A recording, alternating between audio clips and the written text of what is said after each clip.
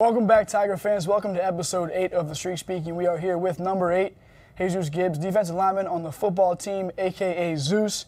Zeus comes from Northern Virginia, and he's come all the way here to Towson to represent. So we're going to break down all that he's been through. I think he's got some wonderful stories, and we're going to really dive into that. So coming out of high school, what was your path like to kind of end up here at Towson?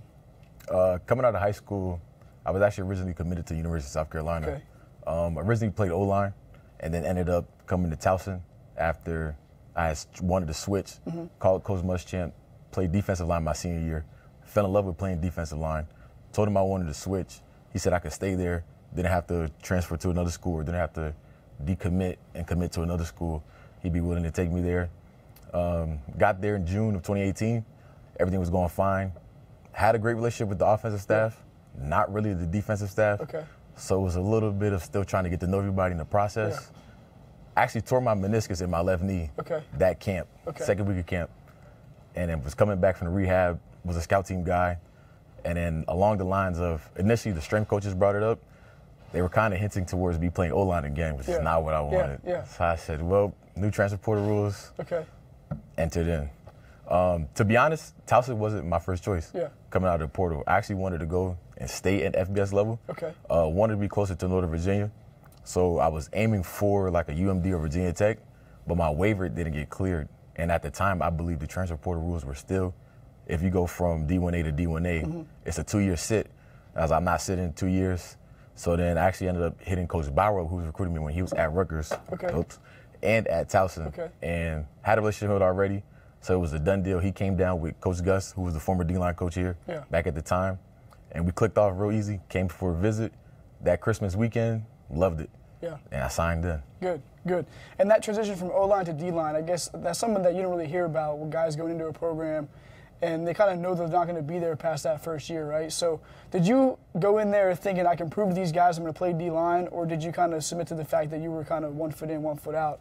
And what are the intricacies of that change? Like, how different is that in routine for a guy like you? I initially came in there with the mindset I was going to prove something to them. But then after the injury, it kind of was like, okay, I feel as though the coaches may have their mind already made up. So I kind of did bend the wheel there a little bit. Nothing wrong with it, though, because I'm still where I am at now. Would not want to be anywhere else. I'm glad to be a Tiger. In fact, well, I would say the intricacies of it, specifically going from O-line to D-line, it's really not that much of a difference. Because it's kind of like I went from playing one position to playing somebody who I would go against. So it's kind of like I already knew some of the things that O-line would do.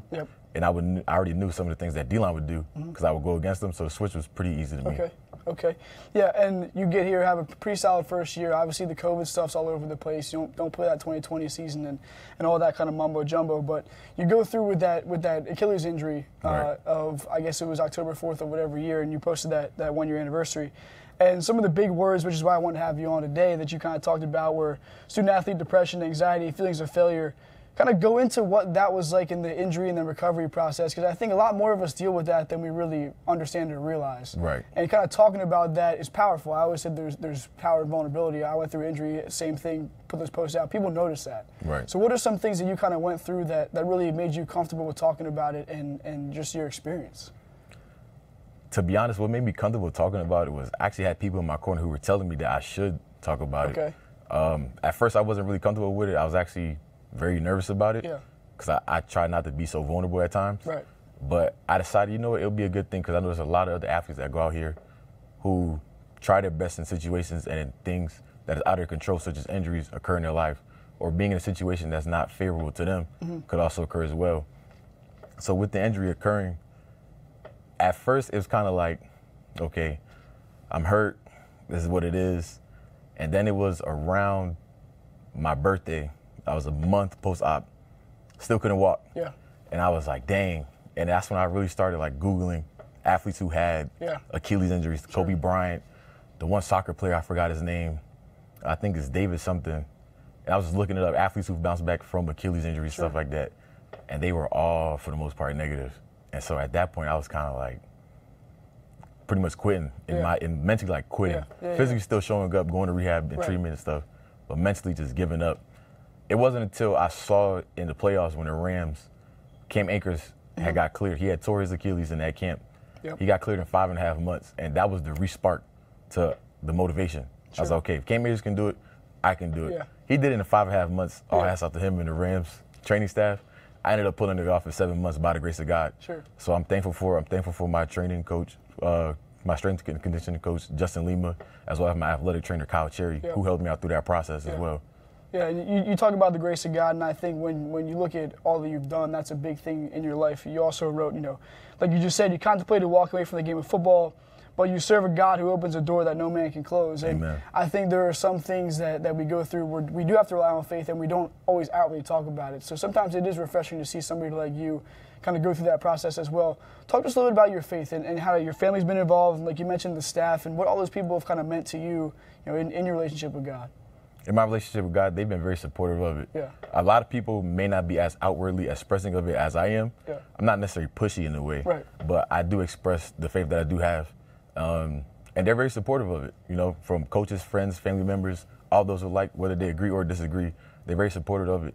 And I appreciate that. And they've even gone there where, at times where my faith was shaky, even those who didn't believe, they'll help me to, keep the main thing the main thing. You know what you believe in. Yep. You know why you were here. Yep. Whether it's by the grace of God or in coincidence, you know why you were put here on this earth. Yep. You know what your purpose is, and don't steer away from that because of a setback. Right, I hear you. And going a little bit more into family, when did you start playing? And did they ever expect that you would end up like you did?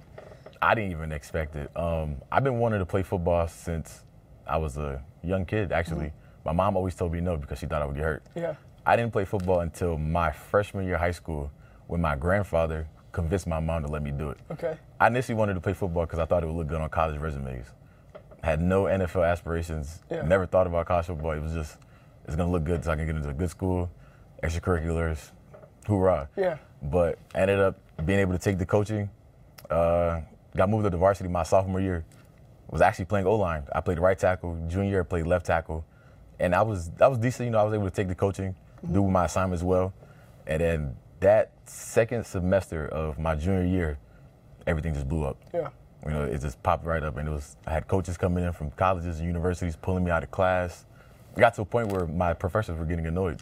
And they were like, just don't come to class if this is always going to be the case. But, I'm thankful for that. Glory to God for that situation as well. And I was able to continue to fight that, continue to persevere through that, even though not really knowing what I'm going to do. Yeah. Just stay in the course, and then now I'm here. Right. And you talk about pro aspirations, and you were named to the Athletics, I guess, top 100 athletic freaks in the country at number 37 there. So people say that you train like a lineman and also a skill player. So being on a list like that with those other top guys that are getting those looks, does that kind of validate, or where does that put you mentally for your shot at playing pro? Honestly, I never even thought I would be on that list. I didn't know the list even existed prior to being named to it. I'm actually very honored by it. Sure. It shows that my hard work has been paying off thus far. I do train like a lineman. I like lifting heavy. Yeah. But I see the skill guys running around, and I don't want them thinking that they could ever be faster than me. Some of them are, some of them aren't. I'm not going to say no names. Yeah. But I like being pushed in terms of physicality, see how far I can go, pushing past my limits and to see what my ceiling would be, and if I can break through that. Yeah, and you obviously have professional goals, and those numbers are what they are, and obviously you have the belief in yourself. But what other things are you interested in doing as kind of a plan B if the pro route doesn't work out? Because even if it does, it doesn't work out for 50, 40 years. So what do you look to do otherwise in life? Some problems you want to solve, some things you want to do besides just football? I've thought about this a lot. My initial plan B was to just use my degree and go into a career field. I'm an economics major with a track in data science / data engineering. Okay. But honestly, it's kind of boring. Like, I can do it for a little bit. I don't want to do too much. So I was like, okay, I'll do it for like 5 to 10 years. The pay is gonna be good. Then I'll start having like second streams, third streams of income coming in. So I was thinking about real estate. Yeah. But that's a little funky right now with the market. Right. And I even thought about, I have such a passion for training and things of that nature. Maybe open up like a competitive sports or competitive ends, like a gym, to help hone athletes to become the best version of themselves that they can. Yeah, and you have perspective on the faith and the mental health side too. So that training is not just, I guess, physical. Right. For you, you obviously have so many different outlets.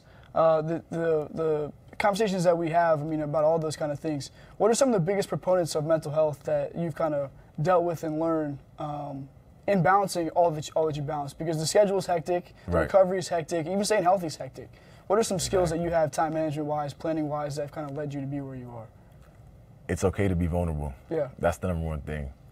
I feel like a lot of people, we shell up a lot of the times when we come to deal with that, especially being athletes. We're supposed to be such tough people, such strong people, physically willing and other things of that nature, that we kind of tend to, okay, I'll just toughen it up and suck it up. But it's okay to express that, okay, I got this ache. Now, don't let a boo-boo be something that is taking you 3 weeks out. Right. But it's something that you're honestly dealing with and you're afraid of the health injury that you may possibly be facing in the near future. Express it and let people know. Yep. And the final question that we do here, I'm not sure you're familiar, but we ask it of every guest that we have. What have you done today to make Towson Athletics a better place than it was yesterday? Practice as hard as I can. Coach Ambrose talks about giving 6 seconds. I believe today I gave my 6 seconds. Good. There we go. Well, thank you for joining us again. Zeus, obviously, thanks for coming on. These guys are back home on November 5th for the Military Appreciation Game. Come out there and support these guys. Follow them the rest of the way. Looking forward to seeing you guys soon. Go Tigers.